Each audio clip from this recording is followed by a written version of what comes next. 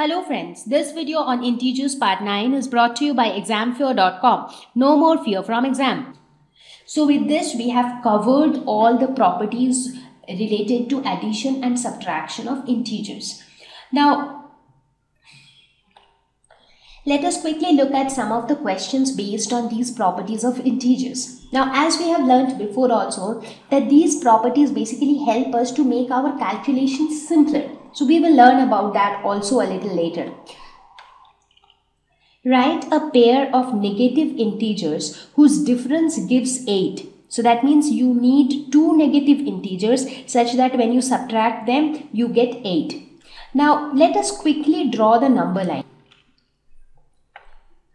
Why am I drawing this number line? Just to help you understand it better. Let's say this is 0, minus 1, minus 2, minus 3, minus 4, minus 5,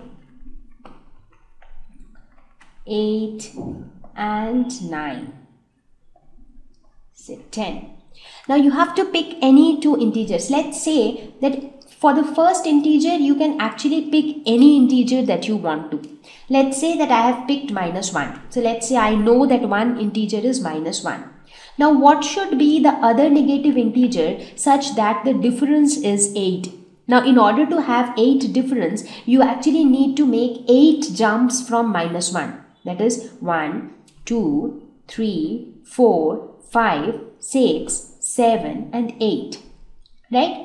So where did you reach? You reach at minus 9. So therefore the other integer would be minus 9. Now let us subtract minus 1 minus 9.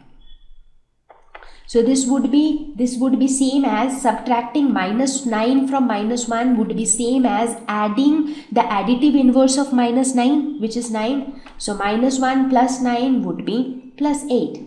And this is what we wanted. So the pair of negative integers that we chose were minus 1 and minus 9. Now it is not necessary that this is the only possible answer.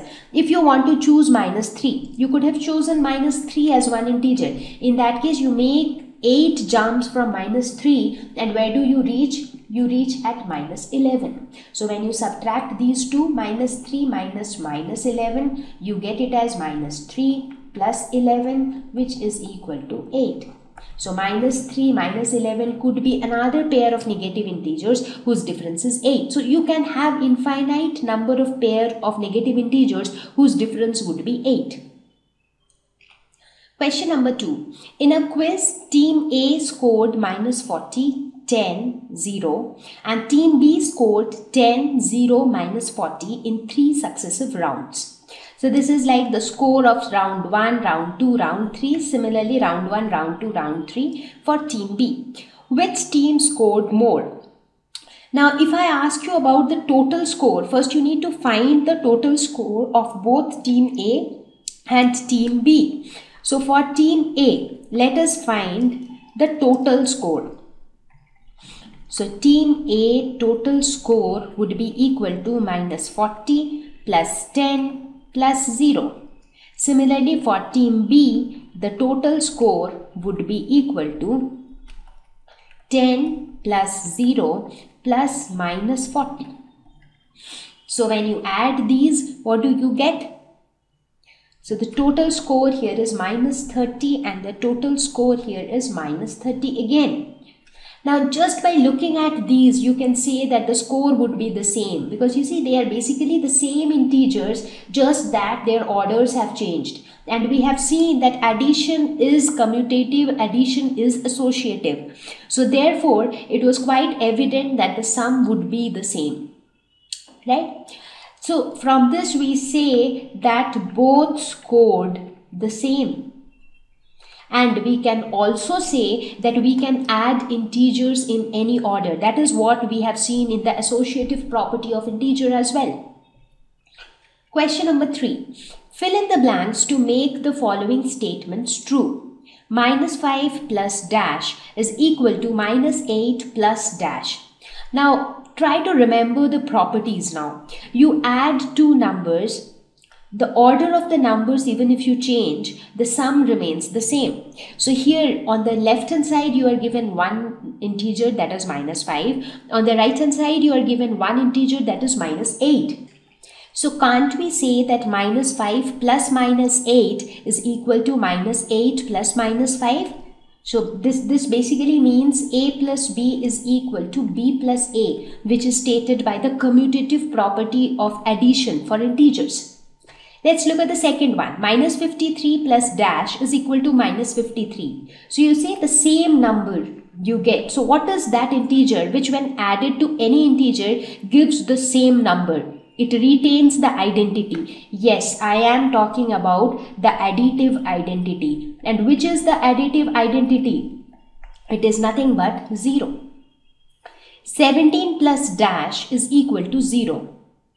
Now, which is that number which when added to a number always gives 0? That is nothing but additive inverse. And how do we find additive inverse? It is just the negative of the same number. So 17 plus minus 17 will give you 0. 13 plus minus 12 plus dash is equal to dash plus minus 12 plus 7. So here we have involvement of 3 integers. So let's recall the associative property which says that A plus B plus C is equal to A plus B plus C. Now looking at this, can you say that 13 is the A here, minus 12 is the B here, and what is C? C is not given here. And in this case, what is C? C is nothing but minus 7. So this would be minus 7 and this would be 13. And with this equation satisfies this associative property. Now based on the same associative property, we can do the last one as well. Minus 4 plus dash plus minus 3. So here B is missing, is equal to A plus B is given here. So this is our B. So this would be 15. And what is this? This is our A. So this would be minus 4. And this is our C. So this would be minus 3. So basically we have filled all of these, you making use of the different properties of integers. Thank you. Please visit examfear.com for free quality education. You can learn with a simple 4-step learning process wherein you can watch video lessons, you can ask your questions, you can refer notes, and you can take a free online test. We have content for class 6 to 12 on physics, chemistry, mathematics, and biology along with practical videos. So please subscribe to our channel for daily updates. Thank you.